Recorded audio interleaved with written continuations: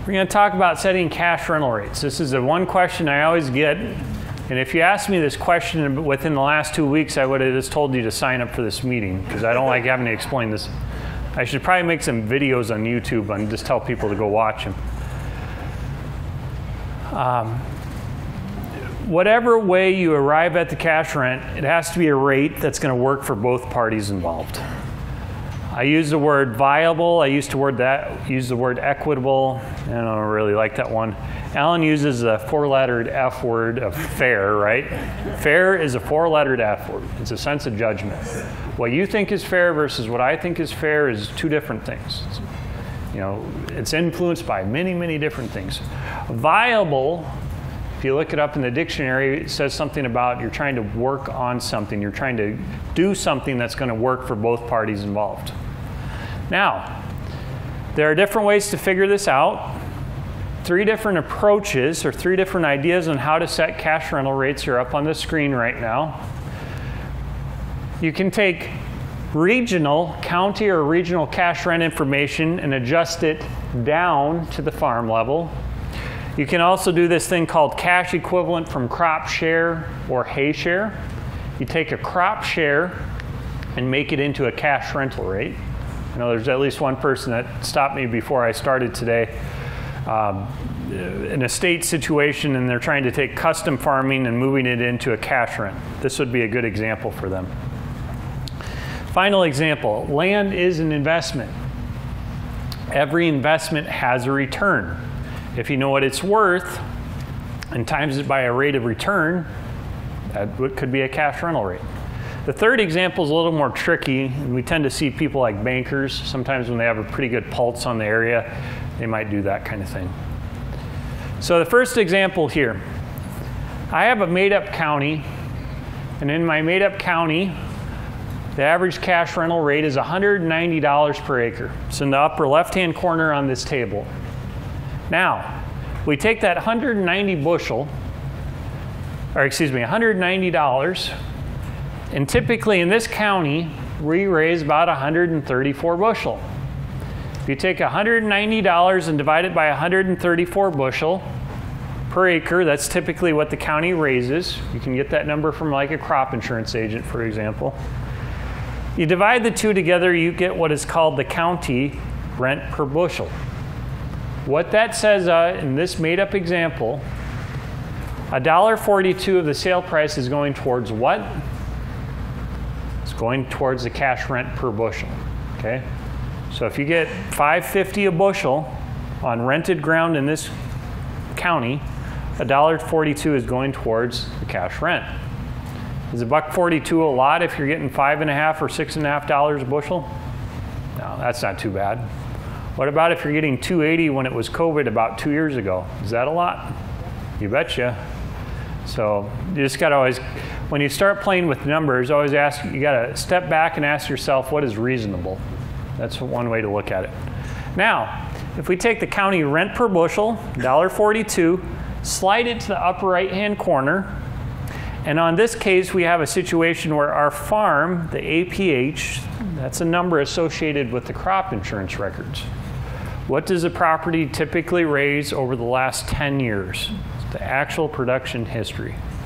If you take the APH and multiply it by the county rent per bushel, that gives us what? It gives us a farm level rent. We take what we didn't know. We didn't know what the county rental rate was. We didn't know what the farm rental rate was, but we did know what the county numbers were. We take what we know and we apply it to what we do not know, okay? Now under this example, this farm is only 119 bushel, the county is 134. Believe it or not, there are farms that actually raise less than the county average, right? But if you had a case where it was 145, you would adjust that cash rental rate from $190 per acre to something a little bit higher.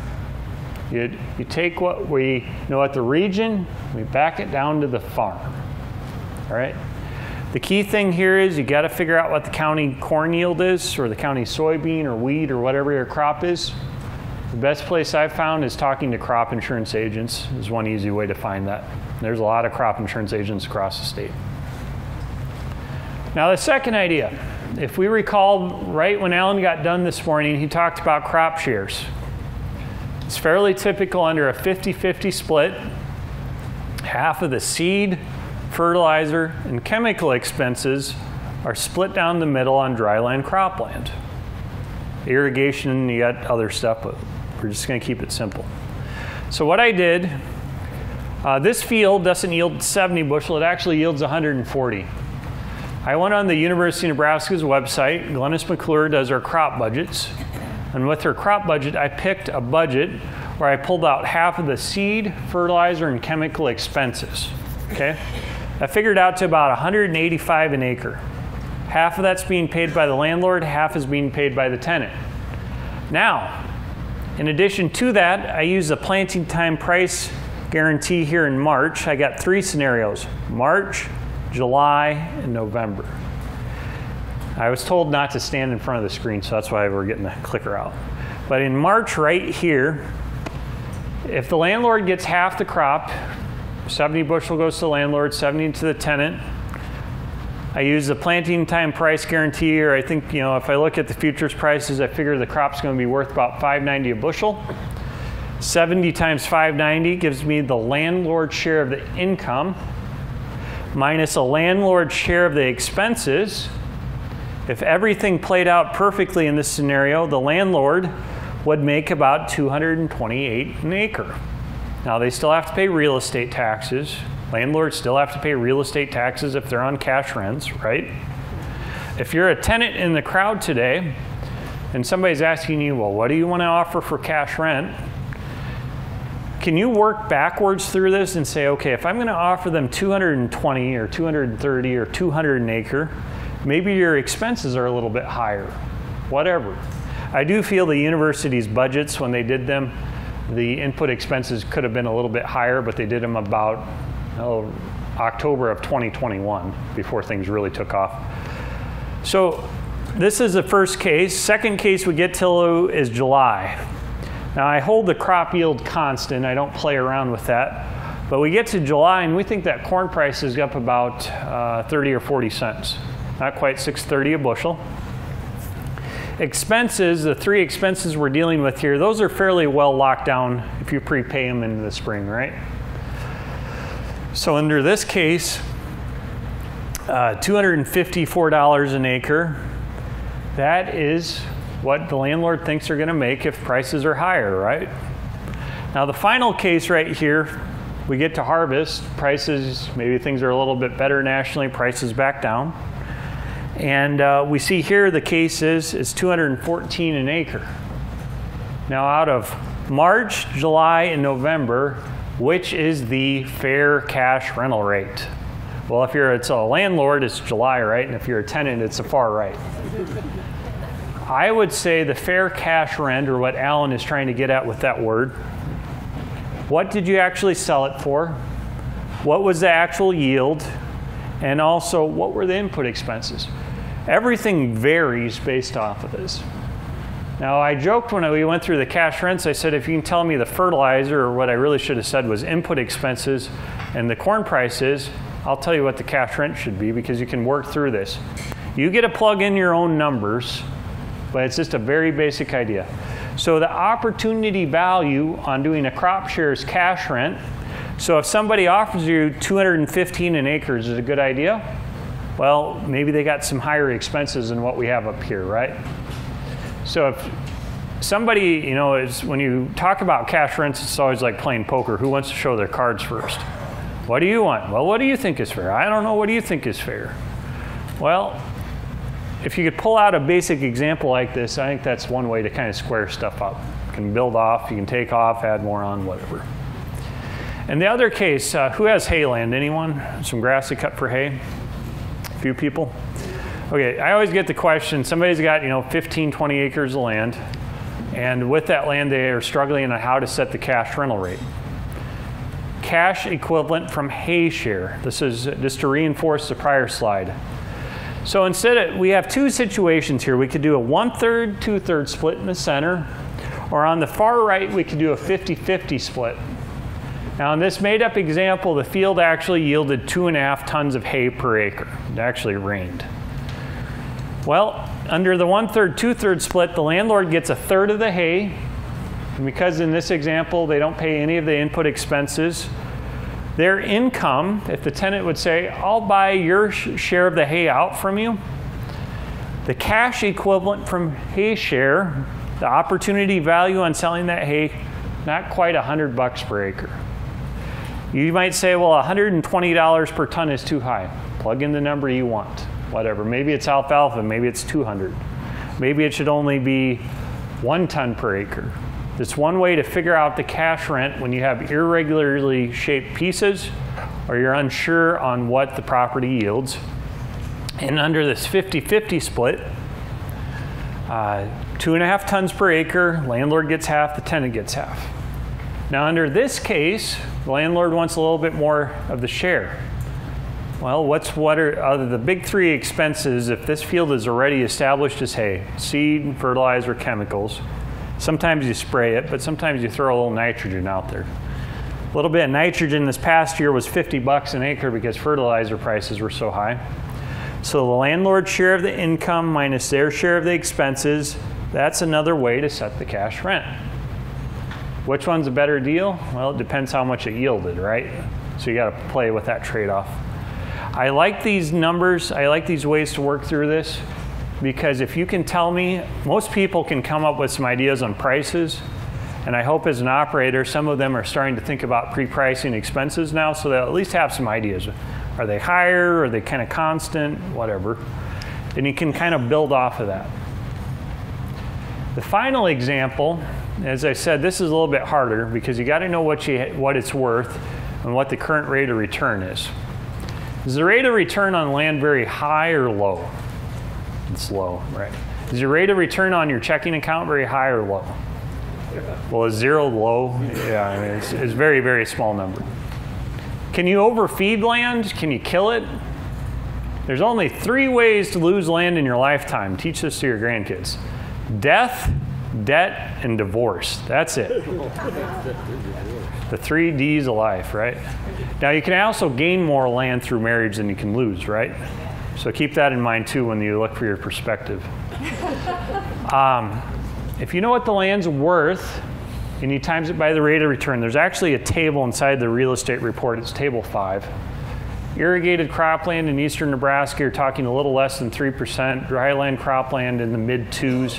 Grazing land, the rate of return is probably a little bit below 2. So that's where the rate of return is. We had an asset that rapidly appreciated. With that rapid appreciation in that asset, the rate of return is quite low. Asset value times the rate of return gives us our return or our potential rental rate. Now, if you're sitting in your chair thinking, well, I want a 3% return and I think my ground's worth $16,500 an acre. Well, if you think it's worth that, the rate of return probably isn't 3%. Maybe it's only a 0.5% or something. That's why you got to be very careful playing around with these things. Okay? All right, so I went through 3 examples, or I guess 3 examples, but 4 slides on how do we set cash rents. What do we have for questions? You notice we saved the numbers until after lunch, right? If you are negotiating cash rents right now, if you're on a custom share deal and you'd like to convert it over to a cash rent, you got a little bit of homework to do. You can get owner expenses from the UNL crop budgets. Glennis McClure is down on campus, very nice person. I bet if she hasn't posted them yet, they'll be posted in the next 6 to 8 weeks for the 2023 crop budgets. Just give her a call. She loves to talk to people, great person. She's a lot nicer than Allan and I are. Give her a call and try to find a budget that's somewhat similar to what you have. And from that, that's where you can figure out some of these numbers, okay? I don't know what the price of corn is. I don't know what the price of crude oil is going to do next week, yet a year from now. You could draw up scenarios. Maybe $5.90 is what you expect. Maybe your high end 6.5, and maybe your low end is 4.5. Whatever. You can play the what if scenarios with these and keep plugging away as long as you want. This slide just documents the final approach to estimating rate of return on land. Just be very careful if you play with those numbers, what you plug in. I'm going to start queuing Allan up for his section here. We'll talk briefly on some trends that we're seeing in lease arrangements across Nebraska. First thing, I know if you have a black and white copy, this is not the easiest to see, but when we print in color, it about triples our expenses for printing. That's why most of the handouts are in black and white. Let me explain what we have here and see what you can draw from it from where you're seated. If you see a bar up here in blue, we asked the people that took our survey, in your area of the state, the 8 different regions going across the bottom, we grouped them into the west, central, and to the far right to the east. What do you estimate in your area, what percent of the leases that you're aware of are crop share, cash lease, or cash lease with a flexible lease provision, which is a form of a cash lease? What do you notice? The regions in the western part of the state tend to have more of this blue, which is crop share. The regions in the eastern part of the state, especially the northeast, heavier row crop areas, more so than maybe the western part where you have a lot more grazing land.